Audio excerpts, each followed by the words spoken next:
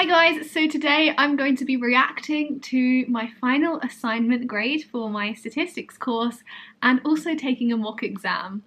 I can't wait.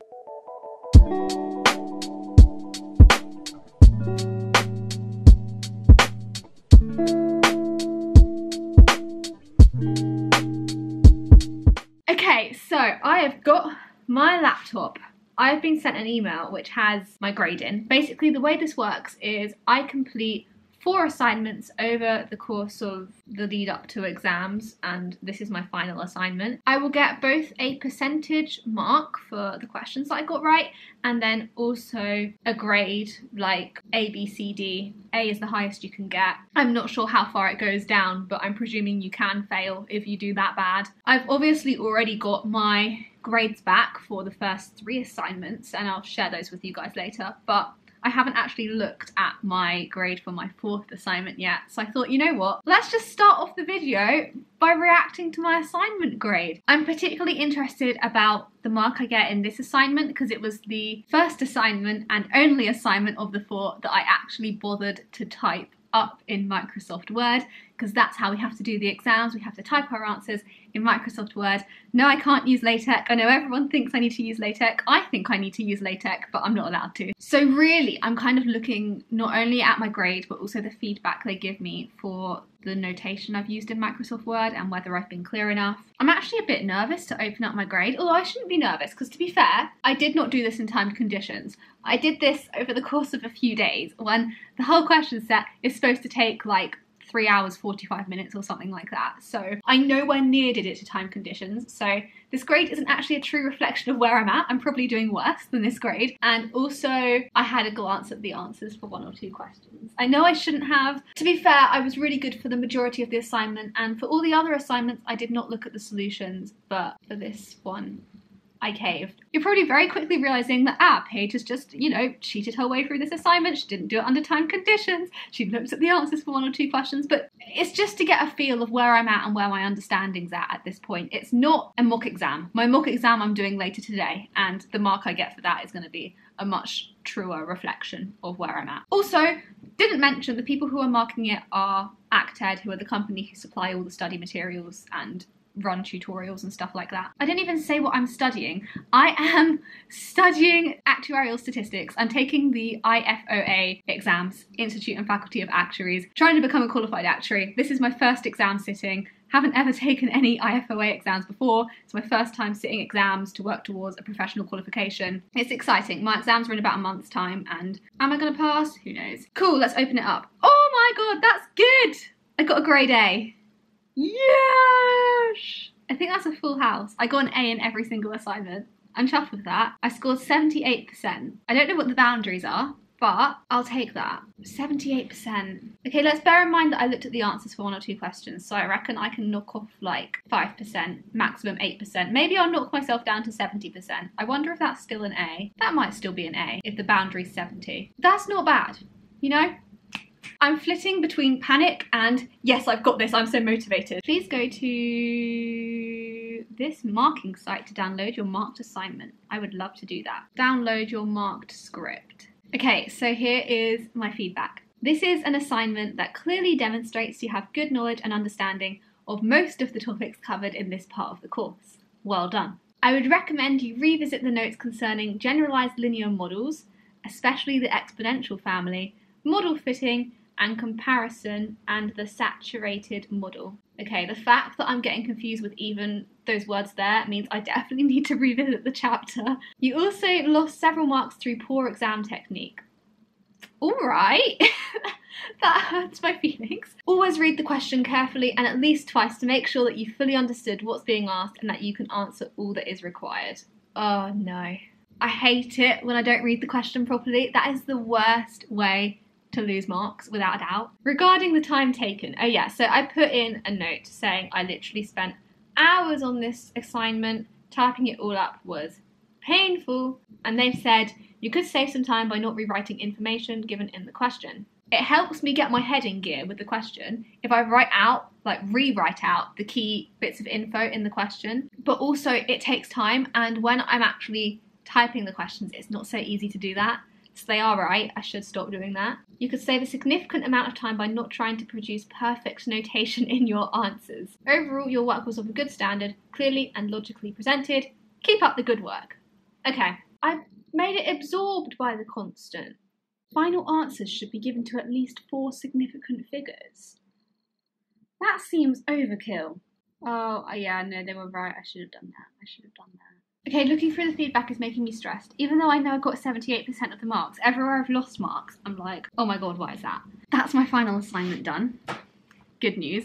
Next thing I need to do is my mock exam. This is like a more formal mock exam, and also I think they share my mock exam results with my company, so I hope my line manager isn't going to be too disappointed in me. I was going to prepare more for the mock exam and then take it, but I've just thought to myself, no, I just need to plunge into it and get going on past papers. I was supposed to do my mock exam earlier this week, but I've had a bit of a mare with client work. I had to write a report, and it was a very long report. It was my first time writing a report of its kind, so it's been quite a struggle, and it spent some quite long hours over the last few days, and I had to cancel my mock exam day and shift it until next week, but also I want to get the mock exam done sooner rather than later, so I'm doing my mock exam today, and I'm just going to take my mock exam day as a study day next week. I definitely do need to get this mock exam done. It's actually a 2-parter, and I'm only going to do the first part today,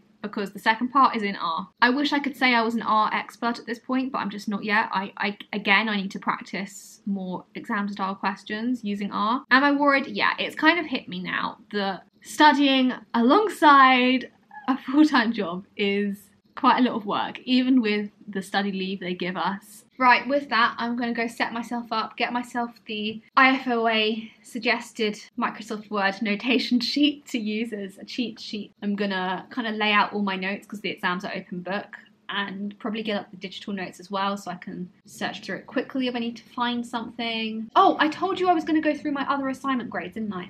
I forgot. I did the best in assignment 1, I got 90%, but that's expected because assignment 1 was the most basic stuff of the course. It was the start of the course. Assignment 2 was my weakest, I got 73. Assignment 3 I got 77, and assignment 4 I got 78. Just jumping in here with a brief interlude to deliver a very important message. The Census 2021 is here. This is a really important survey that gives us a picture of all the households and people in England and Wales, and it happens once every 10 years. It's really, really important that all students in England and Wales, including international students, complete this census. And that's because the information provided by students will help inform funding decisions that affect the student community and the overall university experience. For example, information supplied by students now is going to help in predicting educational requirements in the future. How many places do schools need? How many places do universities need? Also, transport links. The census can help identify areas with particularly poor transport links,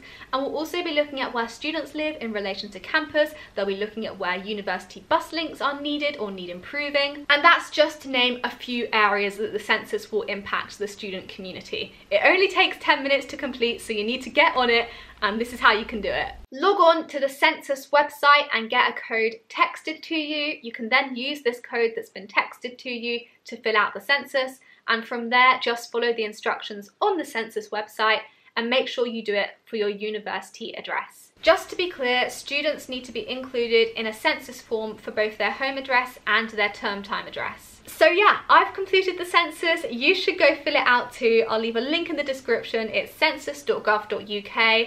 Go fill it out. Okay, I'm upstairs now and I'm about to set up for my exam, but I've just remembered I received this package the other day, and I think it is study materials. It could even be a paper version of the mock exam.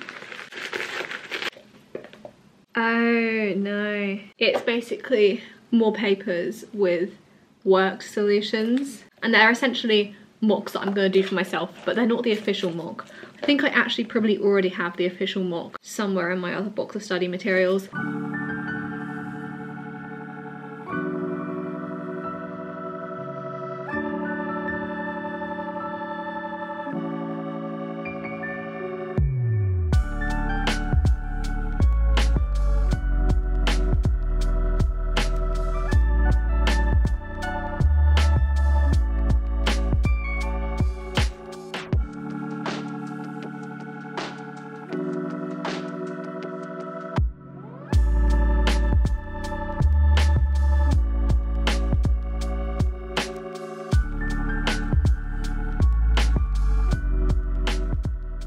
Okay, so I finished the mock. I did it in 3 hours and 15 minutes. I was good and stuck to time. I typed it in Word.